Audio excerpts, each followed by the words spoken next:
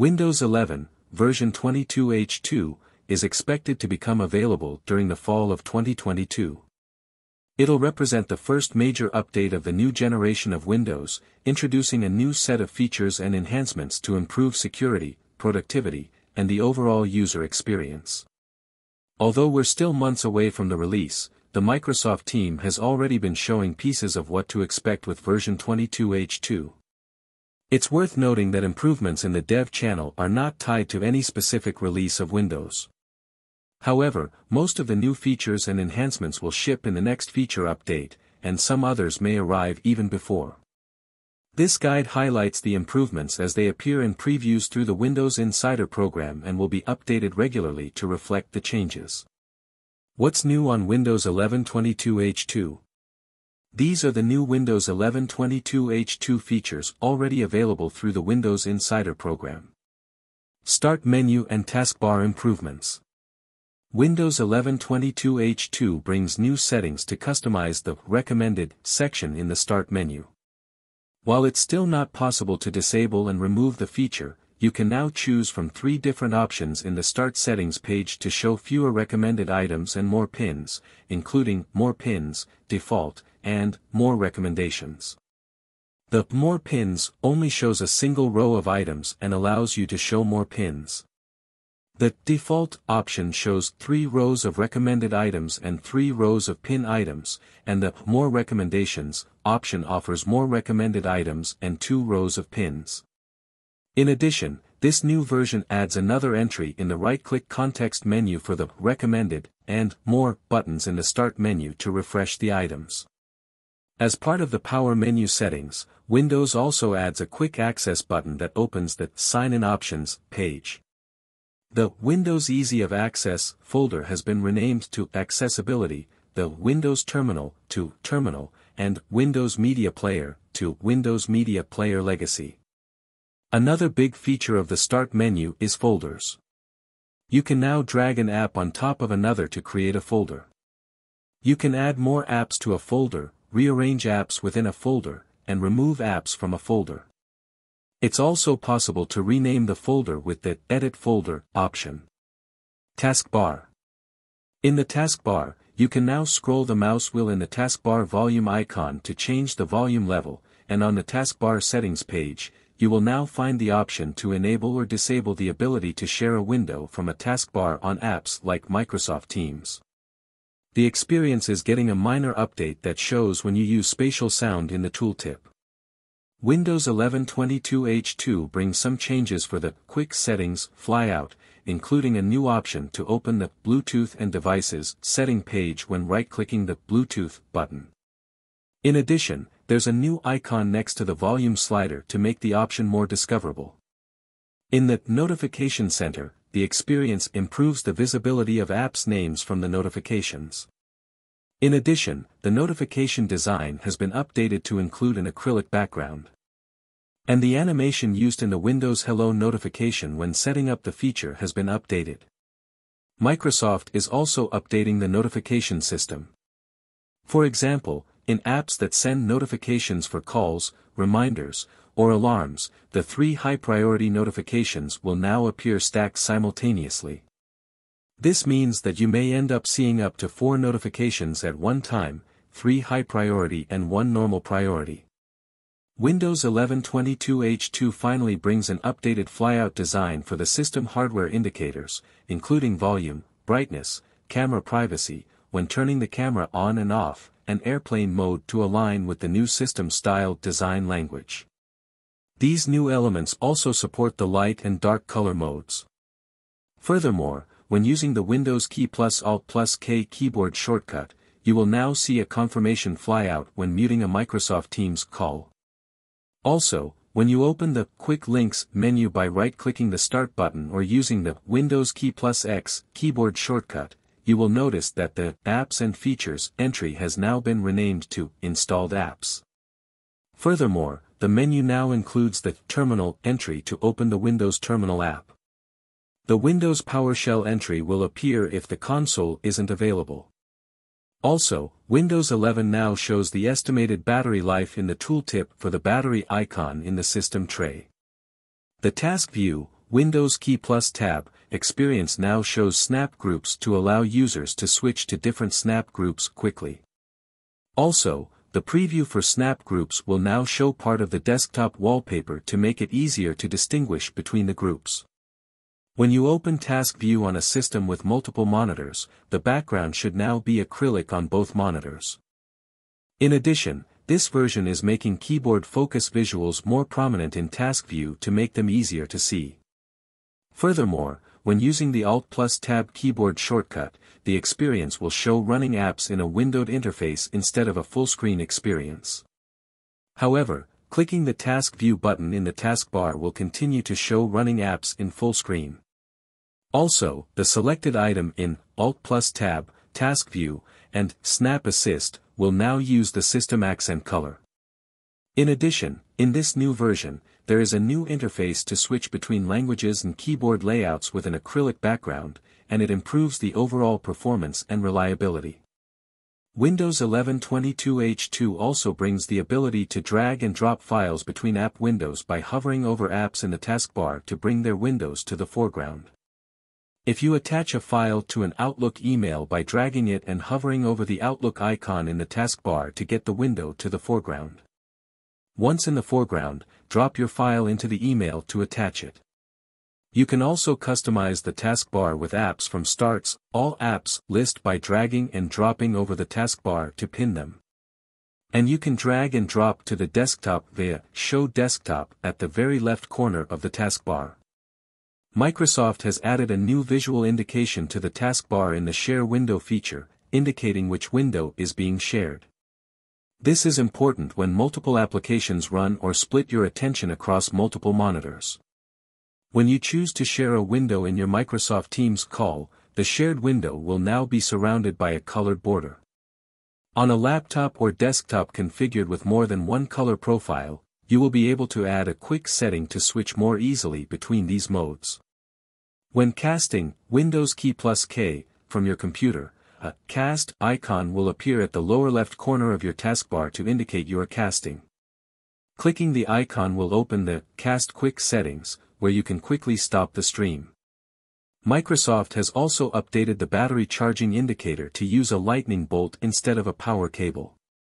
In the Quick Settings flyout, when clicking the Bluetooth option will direct you to a new page within the experience that allows you to view the available device, connect and disconnect peripherals, and see the battery status for supported devices.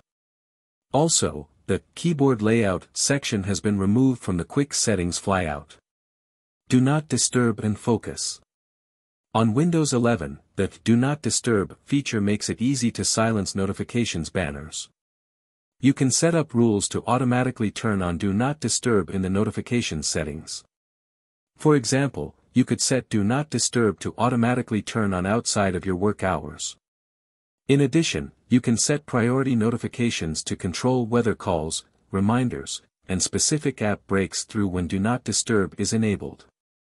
In addition to changing the name from Focus Assist to Focus to help you stay on track, the feature now integrates with the clock app for other focus tools, such as a focus timer and calming music. To start Focus is easy from the Notification Center by pressing the Start Focus button. When you start a focus session, taskbar badging will turn off, flashing of applications in the taskbar will turn off, a focus timer will appear on screen, and Do Not Disturb will turn on. When your focus session ends, you'll receive a notification letting you know your focus time has been completed. You can personalize your focus experience on Settings System Focus. New Snap Layouts drop menu. Microsoft is also adding a new way to snap windows into snap layouts for both touch and mouse. You can try it by dragging a window to the top of the screen to reveal the snap layouts, dropping the window on top of a zone to snap it, and using Snap Assist to finish snapping your windows in the selected layout. The company has improved Snap Assist to seamlessly animate between zones in a layout for a better end-to-end experience. Snap Assist will now show the 3 most recent tabs of Microsoft Edge as suggestions to snap in the layout. You can always disable the feature from the Multitasking Settings page in the System section. When resizing apps in the Snap layouts, you will see the corresponding app icon on top of the acrylic background. If you press the Windows key plus Z keyboard shortcut to open Snap Layouts, the layouts will now appear with numbers to make them easier to identify. Microsoft has updated the Snap Group visuals to include the desktop wallpaper to make it easier to differentiate your groups from normal windows. This will appear when using Alt plus Tab, Task View, and the Taskbar previews. File Explorer has a new default Home page. However, this isn't something entirely new. Microsoft has only renamed the Quick Access page to Home and added a new icon. Also, the Quick Access name will now be the name of the first section in Home that holds your pinned folders, and the Pinned Files section is now called Favorites. The Recent section holds your recent files locally stored on the device or in the cloud. Also, the Recent and Favorite Files sections are now searchable using the box in File Explorer, even if they are not local files. The Add to Favorites support through the context menu will now be available for files and folders, and these contents will appear in the new Favorites section above Recent in Home. When using a Microsoft, Work, or Education account, Favorites and Recent files from Office.com will also appear on the Home page. On the Folder Options page, in the General tab, the Open File Explorer to option lets you decide to open the file manager on the OneDrive folder, this PC, or Home page. Also, there's a new Show Files from Office.com option that allows you to show or hide recent and favorites on the home page. File Explorer is finally getting support for tabs. The new tab system works like the experience in the web browser. Instead of having multiple instances of the app, you can now use one instance of the app to navigate multiple folders and drive locations. The default file manager for Windows 11 also comes with a redesigned navigation pane. The new visual changes provide easy access to pinned and frequently used folders and OneDrive cloud profiles, which now reflect the user's name associated with the account. Also, when navigating to folders syncing to OneDrive, the address bar displays the correct path to make it easier to understand when the folders are on the cloud versus when they are local to you. The known folders, documents, downloads, music, pictures, etc., are no longer displayed under this PC to keep that view focused on the drives. In addition, the context menu will add a few new top-level options, including Install when right-clicking on font files and .inf files. Install certificate when right-clicking on .ser files. Map network drive and disconnect network drive when right-clicking on this PC. And disconnect when right-clicking on network drives. From the This PC page, when you click the See More, three-dotted menu, you will find the option to add a media server connection. Also, when right-clicking the This PC item in the navigation pane, you will find options like Add a network location, Map a network drive, and Disconnect network drive, and the existing Expand option has a new icon. The file manager includes new icons for the Rename, Properties, and Optimize options to be more consistent and easier to understand. Finally, this version of Windows also brings the new right-click menu to Recycle Bin. File Explorer also comes with a new OneDrive integration to help you have control over storage consumption and ensure your files are syncing. When browsing your OneDrive folders, you can now see your sync status and quota usage without leaving the app. Folder Previews. Furthermore, the app can now show previews of items within folders. Sharing improvements. Microsoft is working on improving the file sharing experience. For instance, when clicking the Share button for a file, File Explorer will suggest contacts to share the content, nearby people, or apps.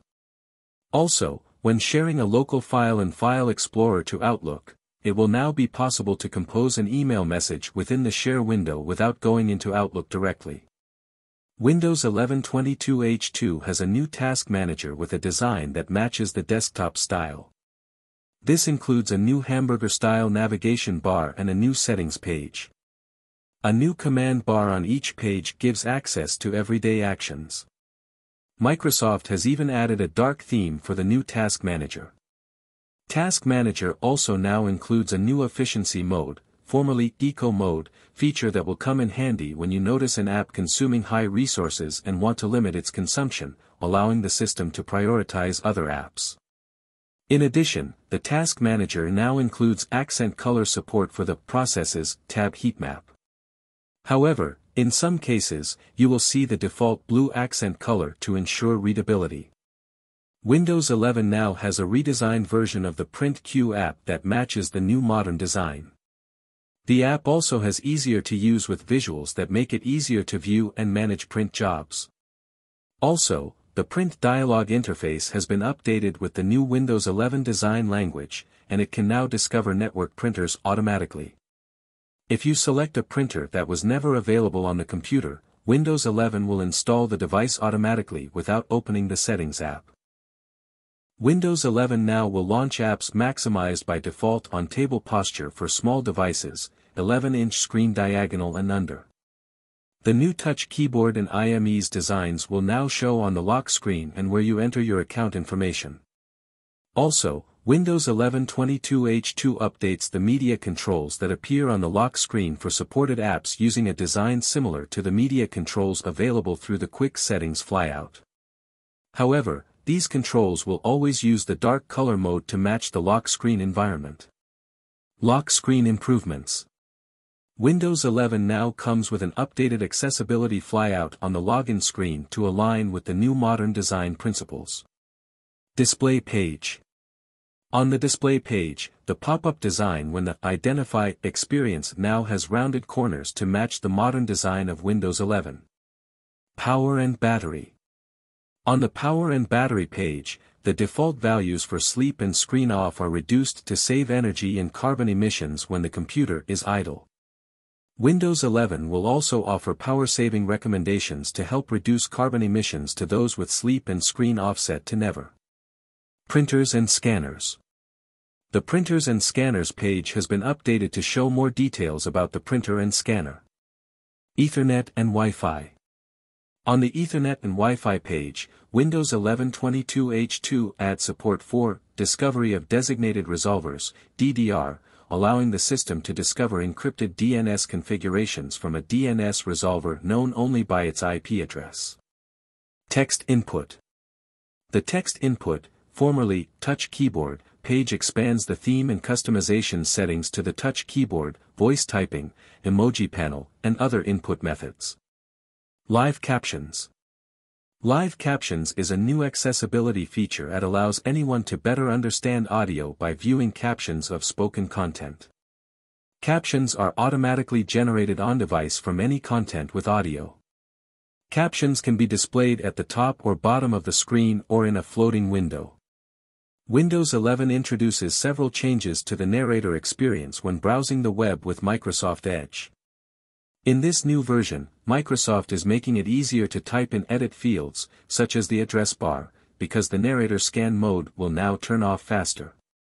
The narrator will now read the character at the cursor position is at after a character has been deleted. Out-of-box experience, OOBE. In the OOBE experience, you will now find a new page to process that lets you link your Android phone to Windows 11.